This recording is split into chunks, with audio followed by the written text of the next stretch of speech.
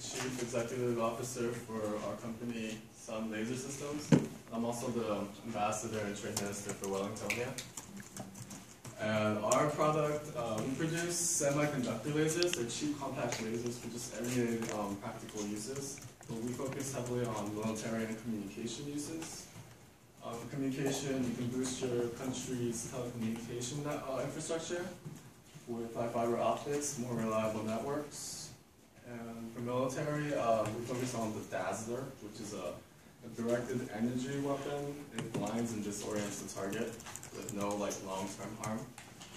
And there's just several other uses for our career, laser pointer, input, output, and printing. And then we're also part of the trade agreement. So a different trade minister already talked about this, but for those who are part of it, there would be no tariffs and you get discounted